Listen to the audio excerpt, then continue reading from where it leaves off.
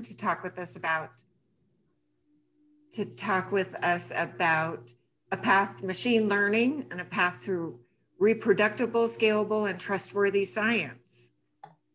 And Michael is going to introduce her in a few minutes. So Emily, the New Mexico Technology Council is a membership-led organization committed to supporting our tech ecosystems by providing networking. Hopefully, I think we're pretty close to be able to providing that networking in person, programming, professional development such as this, public policy advocacy, supporting STEM education and broadband development, that kind of thing, and workforce development initiatives. We have our monthly peer groups, such as this, our signature events, our Women in Technology Awards and Experience IT Conference that we will be having this fall. And as I mentioned, policy advocacy during the legislative session and weekly updates, and then member promotion and features. And so if you're interested in being a member, please reach out to Mary Tiemann. And our next slide, so we're so fortunate to have such a wonderful group of companies and community partners that support our organization. And here you can see a screenshot of a lot of those really across industry sectors. So thank you so much always to our community partners and our members for supporting our organization and our program of work. So we have a number of upcoming events just to keep an eye on. You can always go to our website and take a look at those. Women in 3D Printing is Wednesday. The City of Albuquerque is doing a Data Fest June 19th. We're going to also be doing an Air Force Research Labs virtual tour. And then our WIT virtual happy hour. We're not sure if that one will be virtual or in person.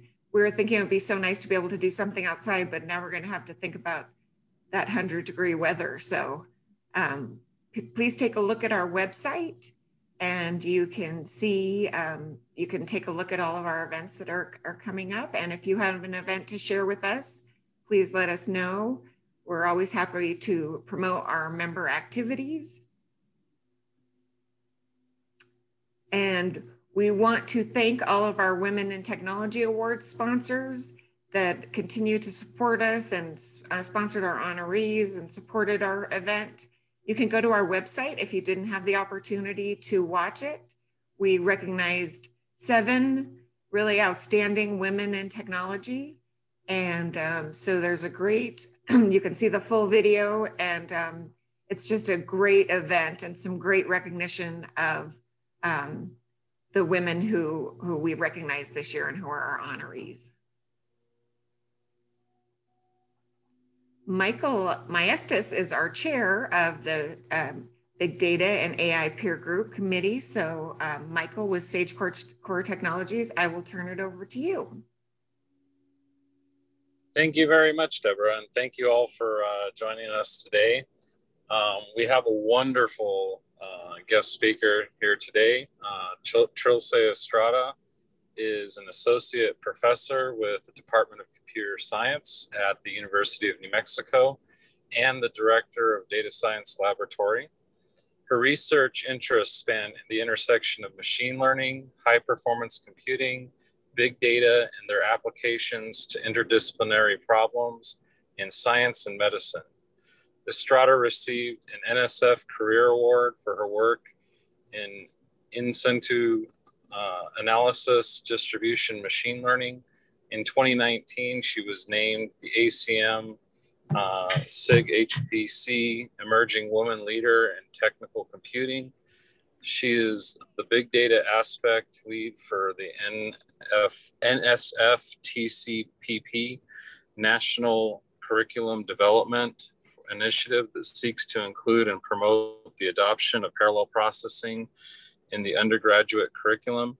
She is the PI faculty advisor of New Mexico's Critical Technology Studies program, a multi-institutional consortium for the development of human expertise for the intelligence community. Estrada obtained her Ph.D. in computer science from the University of Delaware an MS in computer science from Inaho, Mexico, and a BS in informatics from the, forgive me for mispronouncing this, Universidad University of Guadalajara, Guadalajara. Mexico. So I apologize for mispronouncing that. And with that, I'd love to turn the floor over to Trilce, and we look forward to this wonderful talk. Thank you, Michael. I'm sorry for so many acronyms. I should have known better for that. Okay, so it's an honor to be here. Thank you for inviting me. I'm associate professor at the University of New Mexico here in the Department of Computer Science. And I'm going to be talking to you about AI. So you have been hearing probably a lot about AI lately. In the past 5 years, AI and specifically machine learning and neural networks have been taking over every industry, every field in science, in commerce, in every aspect of the life of our lives. So maybe you have even heard people saying that AI is going to take over the world. Well, I don't think we're there yet, or are we? In 2019, OpenAI made headlines with this particular notion. They say AI text generator too dangerous to release their creators. So they were talking about GPT-2. It was a transformer type neural network that consisted of 1.5 billion parameters. It was trained with 8 million pages, and they say it was so good that people were not going to be able to differentiate text that was generated by humans versus text that was generated by the AI. So they thought it was too dangerous. We are not going to release it. We are going to release only a small version of this very dangerous AI. That was in 2019.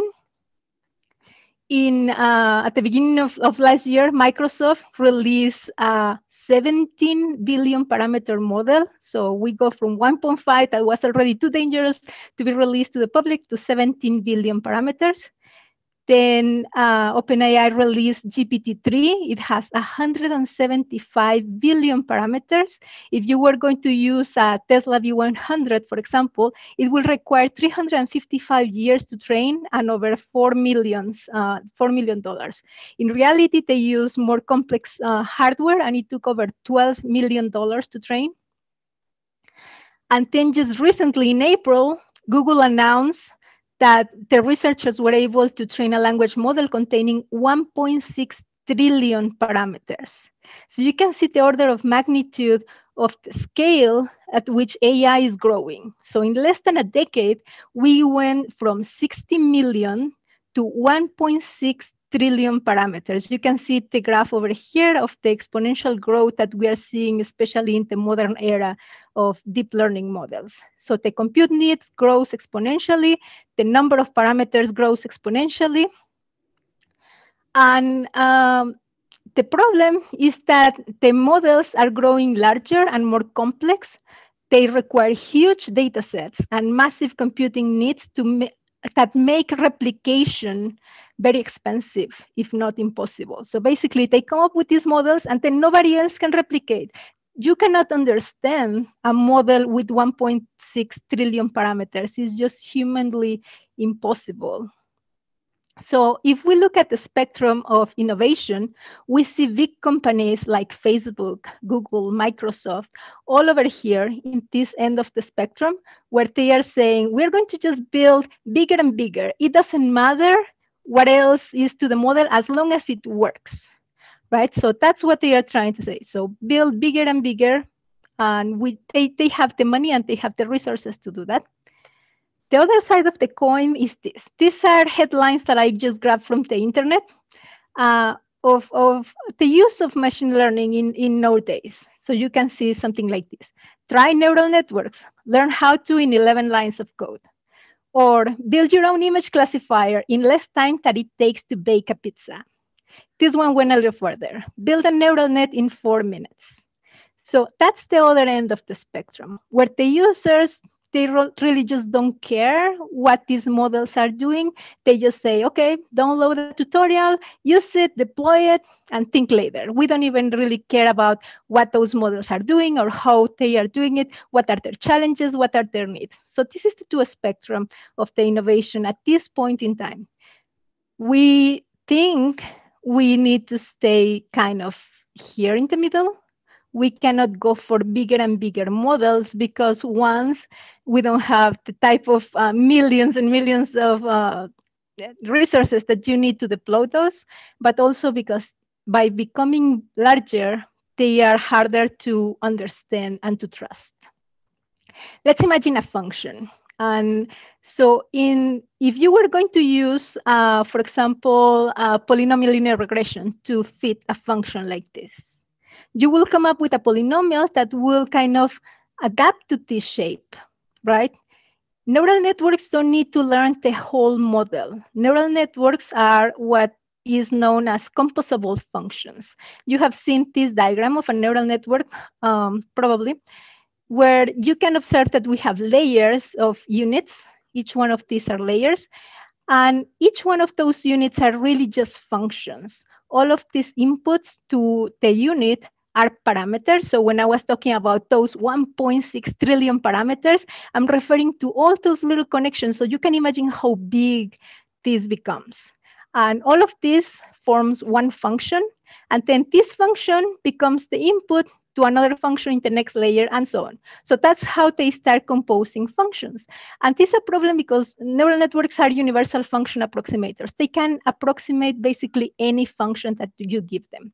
They do it very easily. Instead of learning the whole function, they start learning little by little. Like you can see one little path, maybe it is part of the function, another path, maybe it is part of the function, another path is over here.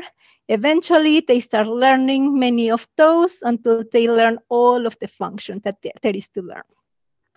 Now, the problem is you don't know if those neural networks are learning the features of a hat or the features of an elephant. They are black boxes at the end of the day. There is a urban legend that is very famous in our field, and I'm going to tell you this. There is no proof that this was even real, but it's a good example of what may happen with neural networks. So once upon a time, the US Army wanted to use neural networks to automatically detect camouflage enemy tanks. And this was in the 90s. They collected 200 images of tanks. 100 were images with tanks in the figure, and 100 were with no tanks in the images.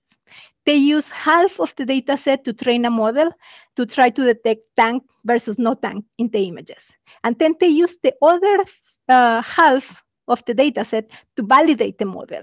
So when they validated, they got an accuracy that was very, very high. And so they were very happy because they did what you're supposed to do with machine learning models, right? You train with part of the data and then you validate with other part of the data to make sure that they generalize. Now, when they sent this model to the Pentagon, the system didn't work. Nothing worked. So the high accuracies that they observed in the lab, they were not maintained in the real world. And that's because what they say is, well, the system was really learning to detect night versus day. It turned out that the images with tanks were taken during the night or in dark conditions.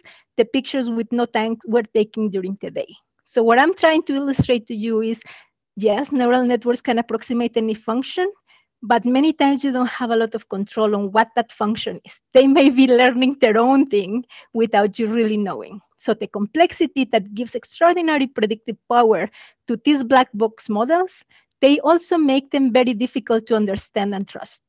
So a model can achieve very high accuracy by memorizing the unimportant features or patterns in the data set, and that's a problem. Okay, so in this talk, really, I'm going to talk to you about how do we inject AI into scientific workflow. This is important because we are not talking about applications like figuring out the ratings of Netflix, right? You can give 3 stars or 4 stars.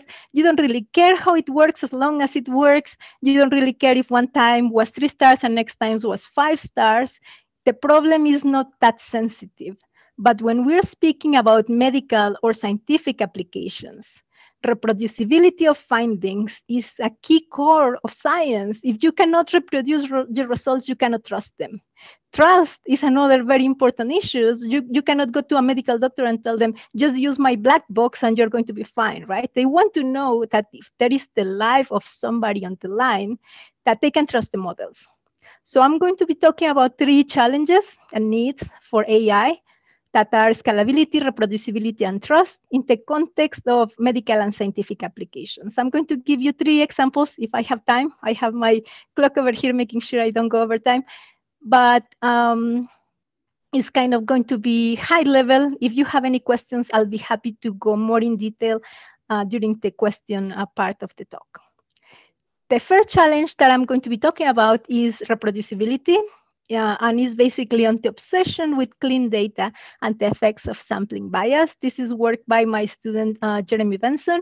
He did that while working at Vision Quest Biomedical. And it's about teleretinal screening. So in teleretinal screening, what you have is, you have, in many places, in many countries, you don't have doctors that can analyze a retinal image and tell you exactly what that patient has. So what happens in these situations is that you outsource the analysis of those images to the computer. So you may have some technicians taking these pictures, and you may have very high-end cameras like this one, or you might have handheld devices like this one, where the quality of the devices is going to vary a lot, and the abilities of the technicians also is going to vary a lot. So this is the context of the problem that I'm going to show you in a second. But before going into the awesome research that Jeremy is doing, I want to first give you a cautionary tale. He started his work in around 2016, and around that time, there was this paper coming up by Google Research, and it's the development and validation of a deep learning algorithm for detection of diabetic retinopathy in retinal fundus photographs, all of that. And I remember his face of terror, because it was like they came up with very high sensitivity and specificity numbers. It was like he was starting on this problem, and there comes Google already solving it. Is this problem already then solved if they are coming with these high numbers? So you can see this is an extract of the paper, and they basically highlight how high sensitivity and specificity for detecting referable diabetic retinopathy, they were getting numbers in the range of 90 to 98% for sensitivity and specificity. So it was like a big blow. This is a figure from that paper. And so there was something that he noticed right away. So if you look at the way in which they were dealing with data, they were excluding a lot of data through their process. So you can see 17 excluded, 158 excluded, some were excluded over here. So they were trying to come up with a data set that was very clean, very high quality to train their algorithm, which of course, as data scientists, we know we want clean data. We want to have high quality data training our systems with. But this was still very fishy, that they were removing so much data from their system, and they were just doing predictions on cases that were very clean. Now, the moral, in 2020, Google Research again came up with the validation for that paper, but now they call it a human-centered evaluation that was actually deployed in clinics for the same problem. In the paper, you can see things like this. We suspected even using a high-quality data set to train the deep learning model that environmental and contextual factors will impact the system performance in a clinical setting. Yeah, of course. I mean, they were training with very high-quality data, but then what happens is when they deployed in the real world, in real clinics, this didn't work. This didn't work as well, because of course there are many factors that were not accounted in that data set. So yeah, we want clean data. It's probably in all of our collective dreams, but that's not how the world works. So when Jeremy started working in this problem, he made a very conscious decision from the very beginning to take data that was not completely clean, to use data that had defects, like, for example, crescents and shadows, and defects that came from the camera and from the technician, and so that the model was going to be able to identify when something was a problem with the image and when something was actual disease. So he did that. Then he came up with a very clever way of standardizing their images so that it didn't matter what type of camera they were using. He was able to still put the data features in the same feature space and come up with a good prediction on whether that there was disease or not disease in the eye. So using this technique, he was able to standardize images like this, like with different resolutions, with different camera aspect ratios, into something that was very similar now for the algorithm to train. And again, he did not, he tried to not discard data at all. At the end, he got very, very good results that are comparable to what FDA uses for approval for this type of devices. And as of May of 2021, Vision Quest has processed over 40,000 cases in 13 countries in America and Africa. So they are able to deploy this system in the real world, in real clinics, and it's working great. So the key takeaway for this is that that data is not always evil. We all want pristine data, but if you really want your model to be deployed in the real world and to work there well, it has to be trained with a realistic view of the problem. Otherwise, it will have what is called sampling bias. Sampling bias is when you train your models with just a fraction of the distribution of what they are going to see in real life, and then when you try to deploy them, they just don't work. So that's the first case that I wanted to show you. Second case is going to be on scalability, and I'm just making sure I'm okay with the time. This is work by my student Hector Carrillo Cavada, now working at Intuit, and Harshita Sani. She's one of my new students. And I'm going to show you how data representation enables scalable and explainable AI. At the end of the day, we want to be able to scale. We want to be able to use these models, but if we are dealing with scientists, we need to be able to explain to them why our models is predicting what they are predicting. Probably many of you have heard something like this. Just give all the data to your model, and the model will learn the features that they need to learn so that it works. I have heard that from a lot of people that should know better. And the thing is, that may be true for very big systems like what Google and Facebook and LinkedIn are working with. Yes, if you have millions and millions of data points and you have a lot of compute power, yeah, probably they are going to be able to learn the salient features that are going to be relevant for your problem and are going to be able to learn. But if you are at a smaller scale, as most of us are, we don't have the amount of data or the amount of compute to make this thing true. We need to still pay attention to how we represent the data. How do we extract information so that the models can be built in a way that they really learn and they don't just overfit, as I was showing you before, to a hat or an elephant, but they actually learn the type of function that you want them to learn. This next example is going to be in the context of proteins. So proteins, they are basically like a very big chain of amino acids. You can see this is like a long chain that just contain, every amino acid has a bunch of little atoms. I'm not going to go into details in here. But what happens is this very long chain, when the atoms interact with each other, they make the proteins to fold. So folding, they start getting into different shapes.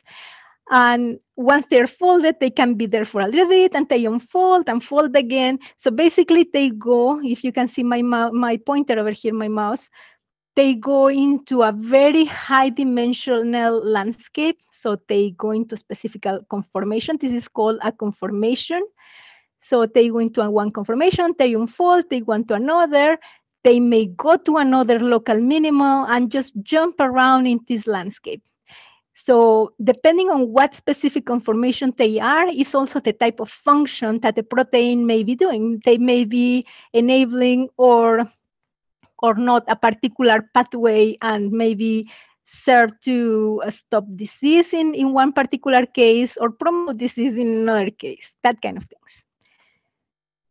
To give you an analogy, I really like this analogy of proteins just to give you an idea of what is the structure that we are dealing with. We have the primary structure that is just this long chain of amino acids. You can think of that as the alphabet, just the letters of the alphabet. Then we have secondary structures that are, they could be like little helices, they could be like pleated structures. You can think of them as the words. So how those letters in the alphabet start getting together to form meaning, in this case, kind of words. Tertiary structure is similar to sentences, is how those secondary structure arrange with respect to each other to form the sentences. Then quaternary structure is how different proteins or different structures interact with each other to form paragraphs. In this, I'm going to be focusing on secondary structure and tertiary structure. So the tertiary structure especially determines the function of the protein, and it's very important for us to be able to understand that part. How do we do analysis of proteins nowadays? Well, a lot of it is done by homology. Like, for example, let's say you have one protein and you want to figure out what is the function of that protein. Well, you go into a very big database and you try to find out other proteins that may be similar in this tertiary structure to this other protein. And you could be even just finding parts of the structure that is similar to other proteins, and with that you start inferring the function of the proteins. Now, as you can imagine, this is a very computationally expensive problem because the proteins are 3D objects. To figure out to whom they are close enough, you need to do what is called a 3D graph matching, which is an MP problem. So it's very computationally expensive. And then you don't need to do just general 3D graph matching, but also partial 3D graph matching, which makes this even more computationally expensive. But this is not going to scale. So usually what you will have is a bottleneck. So we are able to perform all of our simulations in parallel, but then the analysis is centralized. So that's a bottleneck because we're basically wasting all of the resources that we have. We cannot do this analysis in parallel because of the inherent restrictions of this type of analysis. So what we say is, well, let's rethink the problem. Wouldn't it be nice if we could do something like image pattern recognition, just as what we do in computer vision? Wouldn't it be nice that we could do something like that with the proteins? Well, you can see in this slide, I'm just showing you the secondary structures of the proteins. So these are like the helical domains in cyan. We have coils or loops over here. We have beta sheets over here. And they kind of are patterns. And the way in which they arrange, we can think of that as a little bit of the problem of image pattern recognition.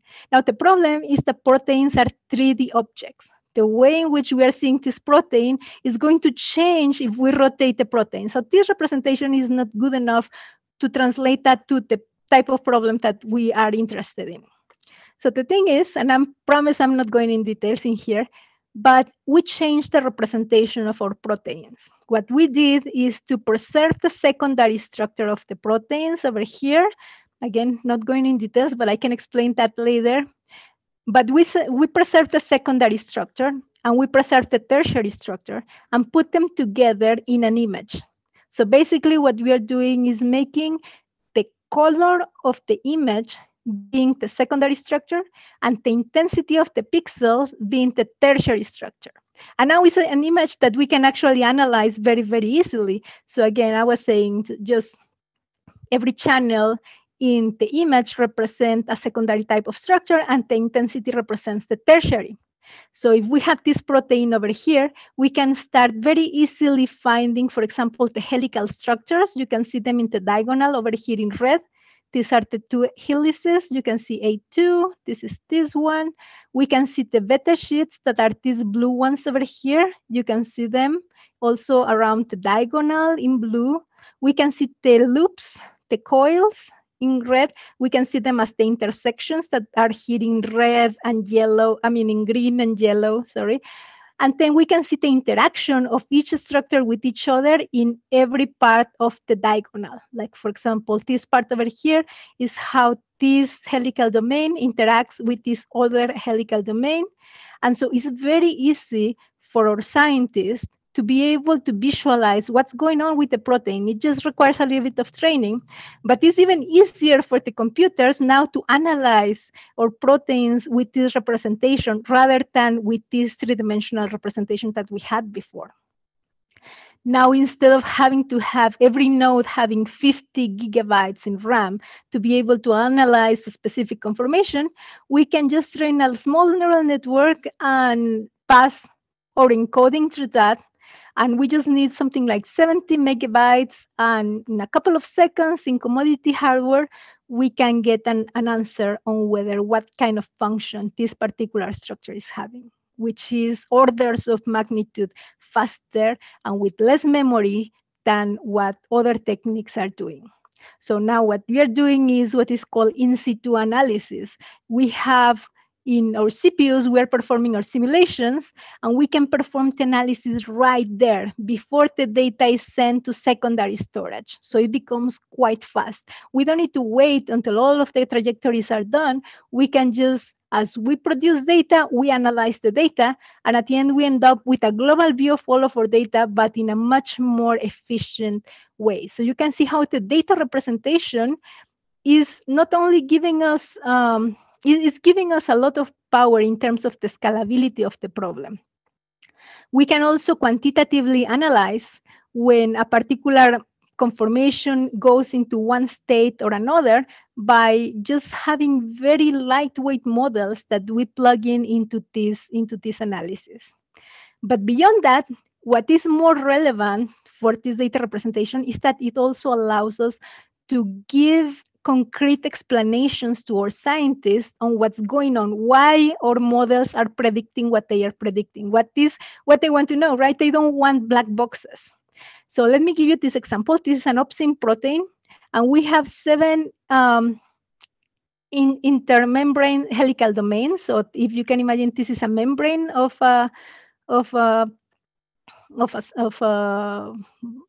cell, for example, and we have all of these helices going from one side of the membrane to another. So this part is called the extracellular part of the opsin, and this part over here is in the cytoplasm.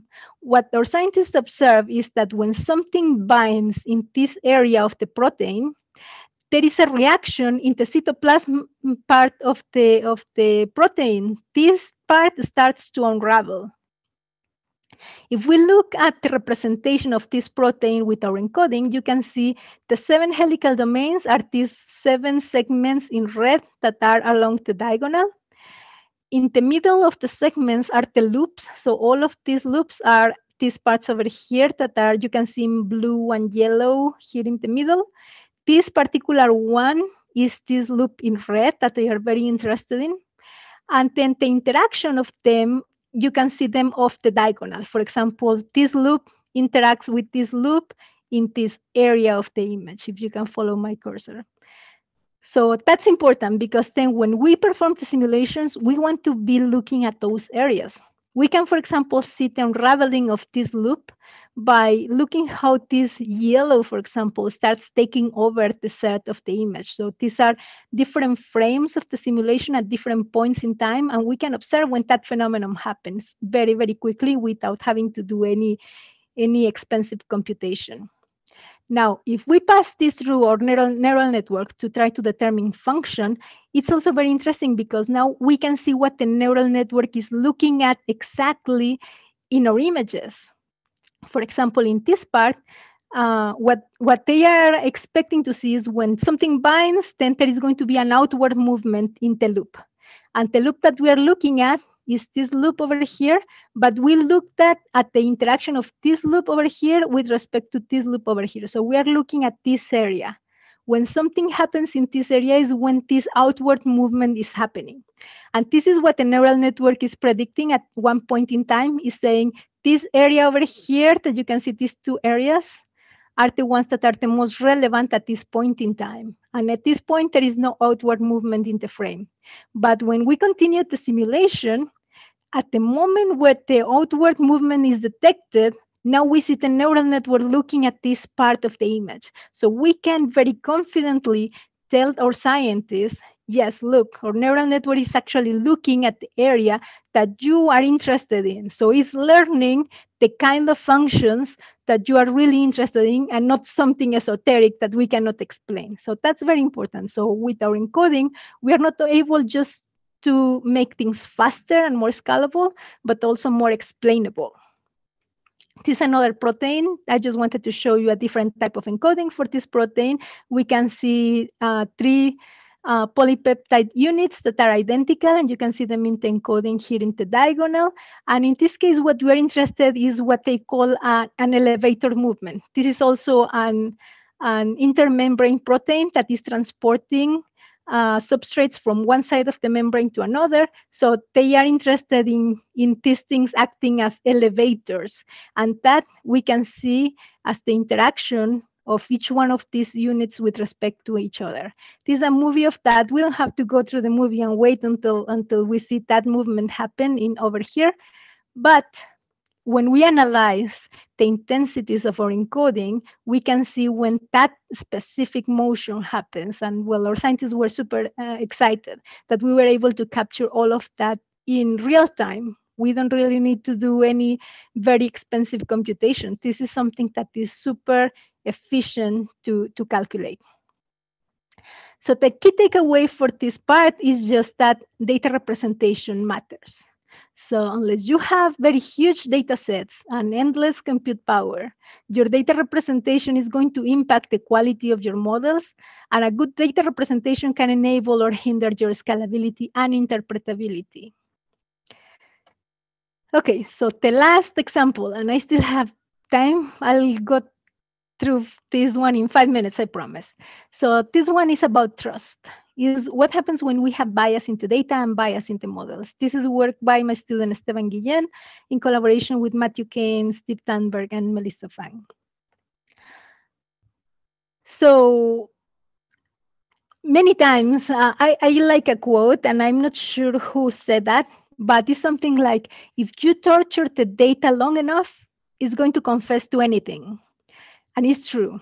And that is something that happens a lot in research. You try something, it doesn't work. You try something else, it doesn't work. You try something else, and eventually it works. And it's like, why does it work? And the answer is many times, I don't know. Well, it works just because you really tortured your data or your models so much that you are making your models to learn something that may or may not be what you are intending them to learn. And that's a very difficult problem in medicine again. So this set of this case that I'm going to show you is in the context of medical analysis, in particular forensic reports, the first part. So in forensic reports, and I'm sorry to go into this theme so early in the morning, but basically we were analyzing autopsy reports. So we had a text of the reports that the coroner, the medical investigator writes. It contained microscopic comments that was the type of injuries that the person had.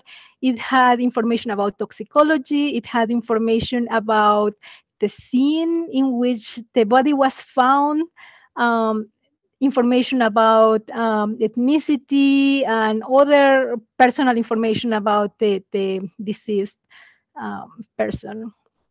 So we were trying to analyze this because our partners at OMI wanted to know if a computer was going to be able to come up with a model to identify cause and manner of death. And we said, yeah, probably can do that. So this is just a visualization of a medical report with the different type of injuries of the body. This is another example. Just moving on because I don't want you to look too much into those. But what we did was a systematic analysis of what happens when we provide the neural network with more or less information. What are they going to be looking at? These are three models for the same person. And you can see in some cases they were able to focus on the type of injuries. So they were looking at the place of the injury, at the type of injury. In some cases, they went straight away and looked at race.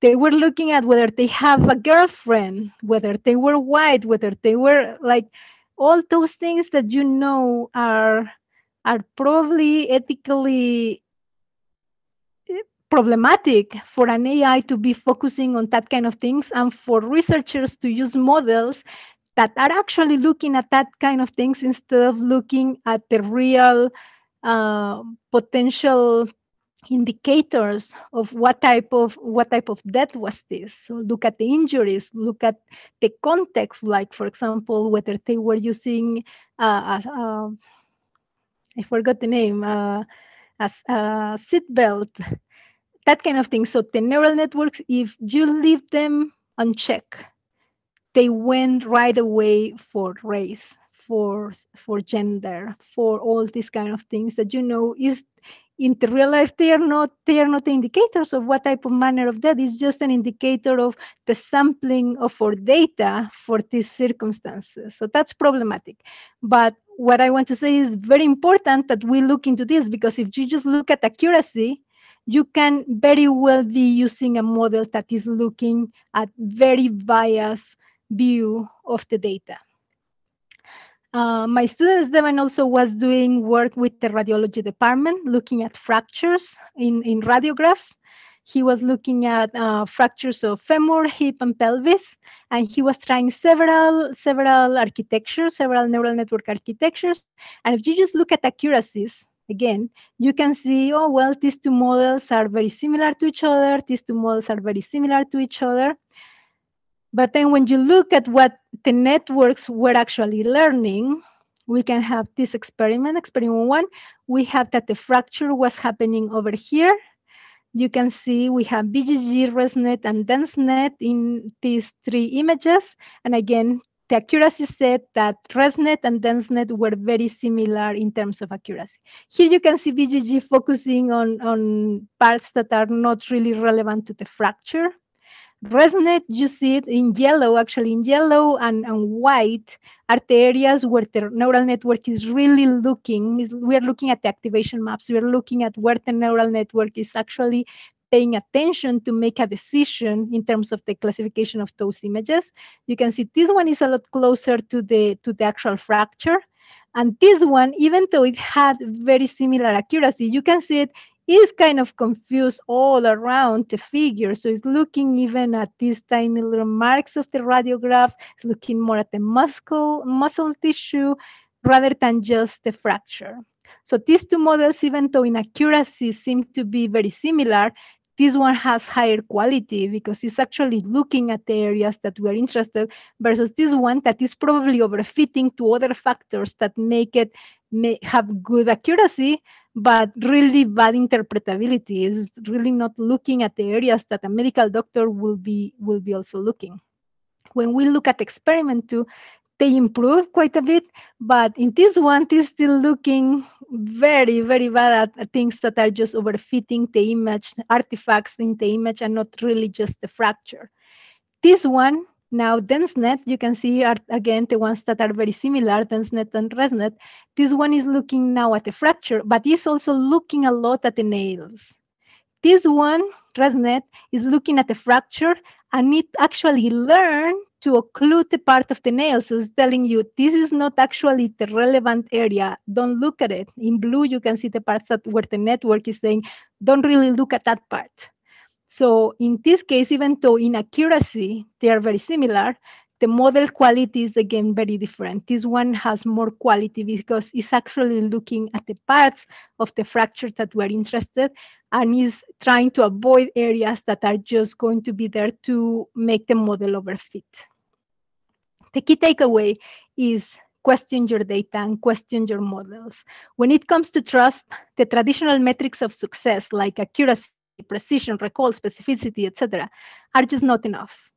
If we are looking at scientific applications, we need to demystify the black box. it needs to become a cultural norm to try to question both our data and our models so that we can actually get to trust them. Otherwise, we're going to be just learning functions that we don't even know if they are true or not. Okay, so I think I made it in time. Okay, these are some references of some of the work that I show. I want to thank especially to my group. This is an old picture. Unfortunately, we haven't been able to take a new one. Several of my students are not in this picture, but they are the ones doing the work. They are the ones actually doing everything happen. So thank you to my lab, to our sponsors, and of course to our collaborators and partners. And before I go, a little bit of marketing. We are hosting a virtual work cafe on robust science. This is a work in collaboration with Michaela Taffer, Eva Delman, Mary Hall, and Victoria Student, and Rafael Ferreira de Silva. This is the link for that workshop is on Wednesday, August 25th, and is all of about this type of issues that we see and how do we keep our science robust in not only in terms of AI, but we also look at other issues like workflows and system management and other things. So this is our link. And that's it from my side. Made it 45 minutes exactly. And thank you very much. If you have any questions, I'll be happy to answer. And there is something in the chat. I'm sorry, I didn't see that because I was in full screen. Thank you so much, Trilce. That was a phenomenal presentation. It was really good, and I think everyone really enjoyed it. There was one question here from Maggie in the chat. Have you successfully used this model for prediction, structure, interaction, and responses? And she was referring to the protein structure and functional model. Yeah, we actually did that. We apply it to function of proteins, and the accuracy, I don't have the paper with me, but it was very good accuracy. I think it was in the 80%, something along those lines, but it was several thousand proteins and very, very different from very different organisms and from different types of functions. So these were all based on EMs, electron micrographs, and other types of sort of static pictures of proteins? Mostly. So for the training of our methods, we use structures that had been crystallized already. So we did encoding and then we did the training. But then for the function predictions, we based that on molecular dynamics. So they were simulations and they were in very different positions. And we also did a traditional split of validation for when we did the training and validation of proteins. Okay, good. I'll come and talk to you about this. It's an area that I was working in, before I retired from UNM. Awesome, thank you. And my student actually is also put the link to the paper in the chat also if you're interested. Yeah. Oh, I see. Great. Yeah, I'll send you some other papers you might find interesting. Yeah, thank you. And this is Michael. I actually have a question too, as well. There are obviously different types of applications for the machine learning. And I know that in a lot of these, which are very, very important, they're, for lack of a better word, static analysis. You know, you're looking at pictures, radiographs, you know, proteins, you know, those types of things. Is there a different type of structure, and you don't have to go into big detail, when you're talking about real-time things? Like, I know there's a lot of, you know, real-time face recognition, obviously self-driving cars and detection and all those things are becoming, you know, a huge endeavor. And so does that have a different approach and change on how those things are doing, especially since in real time, you really get a lot of external unknowns, you know, whether you want to call it chaos or randomness or whatever, whatever term you want to use.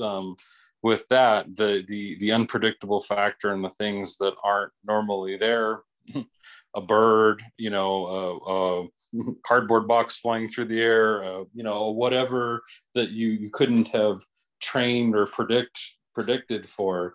So I'm curious how, if you have any, quick little talk about how that realm goes down as well too. Yeah, it's very interesting that you bring that up. Many of our problems that we are really interested in are real-time or stream analysis. So is those things where you just get data and you cannot wait to build big models to analyze them, but you just get the data once and you try to make an analysis as fast as possible so that you learn from that. We have been using that for the proteins that I was showing you, in situ analysis, but also for social media. So we are looking at lots and lots of tweets, so we cannot just get all that and store it and try to analyze it later, right? So we need to form graphs of, for example, how the communities are forming and what are they saying at that point in time, because maybe there is something exploding over here in the social media world, and we want to know what that's happening. And that, of course, nobody can predict what is going to be the next big scandal tomorrow, right? So the way in which we represent and analyze those kind of problems, is very, very different. One of my students was doing analysis of drones.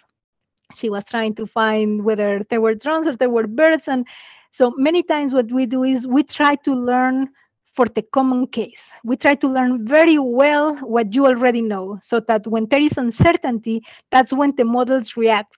And maybe you need to build something else to try to compensate for this new thing, this unknown. But many times is what we call is an anomaly. Is this something that behaves like the normal things in the world that we have seen, or is this something that behaves as something else? And that's why the whole issue of sampling bias is very important. If you train your models with a very reduced set of data, then they are not going to be able to generalize well to this unknown, because everything is going to be basically unknown. So yeah, basically what we try to do is learn the things that are very well understood well at first, and then try to plan for what is uncertain. And sometimes that works and sometimes it doesn't. So it's not like... Thank you for that answer. We have another question here as well. Was the transformation of the protein images based on any single value decomposition of the image, or was the transformation purely guided by the content/type of the image, input images? So we didn't do any sort of decomposition. The first approach we tried actually was we were doing matrix decomposition of the images, but that didn't work very well. So it is based on the secondary structure. So we look at all these helices, basically look at the angles in which the amino acids connect with each other to try to say, okay, this looks more like a helix, or no, this looks like a planar structure. And all of that goes into the secondary structure, that is the color of the images. And then we look at how the different atoms correlate with each other in space. That's like we make like a distance matrix of all of the atoms, and that's the tertiary structure. So we combine those two things into the 3 channels. So it's basically static to some degree, but we are not doing the compositions because that will require us to have all of the proteins that relate to one thing to be able to come with a decomposition that makes sense. And that's what we were trying to avoid. We were trying to avoid to have to collect all of the data at once, because we wanted to do the in situ analysis. So we want to be able to, as new data comes in, we have a representation that doesn't depend on anybody else.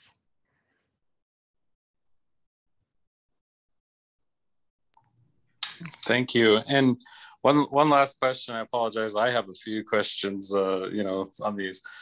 There was obviously a recently somewhat well-known, image of a black hole. And I know a lot of times in astronomy, they'll take data sets from different telescopes, sometimes huge differences in resolution, some from telescopes 20 or 30 or 50 years ago, some from modern day, some from Hubble, all these things, and they take disparate, compilations and run analysis, generate images, put things together. And so you kind of talked about this a little bit, but that, like you said, a lot of people like to run AI by trying to homogenize or manipulate the data versus taking data that's a huge, huge differential and actually being able to correlate it and make sense of it.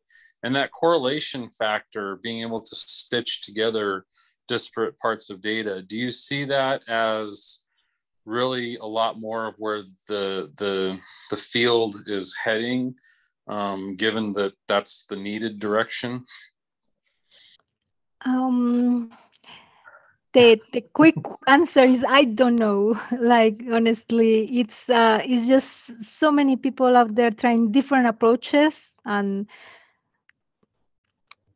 I wouldn't even be able to tell you what is the right direction to go in that sense. But what I know is regardless of what they do, they need to be able to come up with a credible explanation of why the AI did what it did. So if they can pass this part, then you can look back and figure out if the method worked or not. But the short answer is I don't know. I don't know. I mean, in every discipline, sometimes things make sense in chemistry and that don't make sense in biology and that may not make sense in astrophysics. So it's just really problem dependent, that kind of design decisions.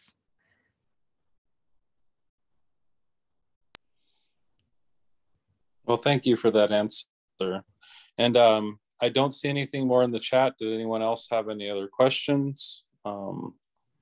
Yeah, Michael, this is Tony. I do have one. And sure. By the way, put it in the chat.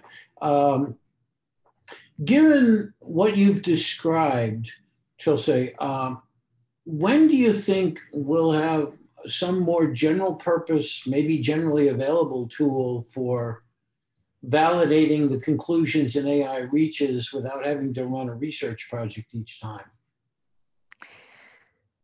I think that's where the field is trying to move on.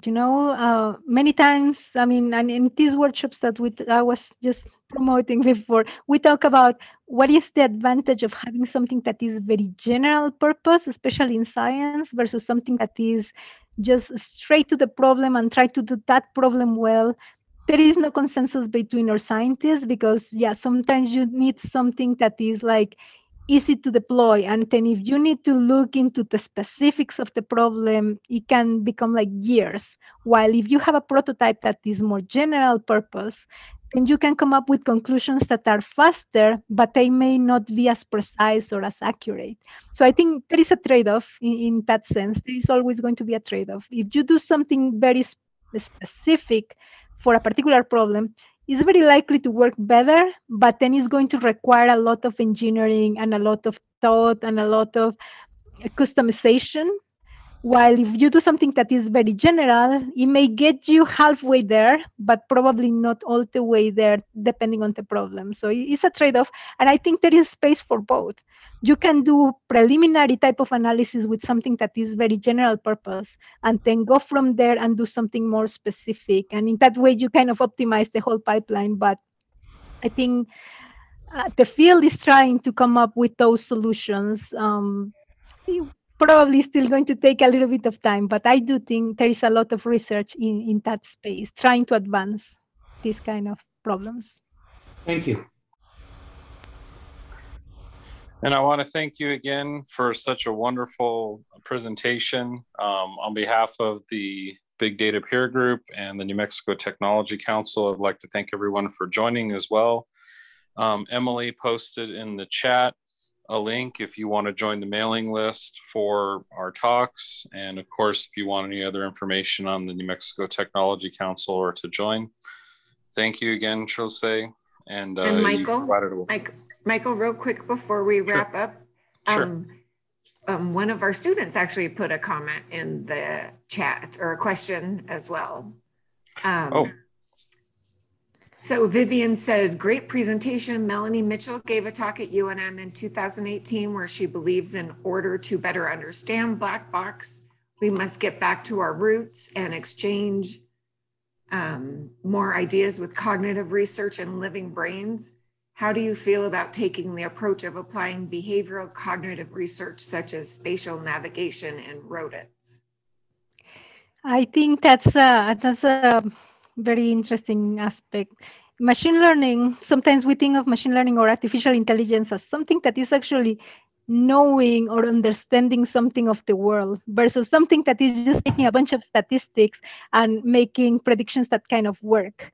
Uh, those are two worlds apart that we do need to come up with a way of reconciling. A subgroup of my group is actually very interested in the workings of the brain and how do we translate that into our model so that we can actually start understanding rather than just interpreting statistics.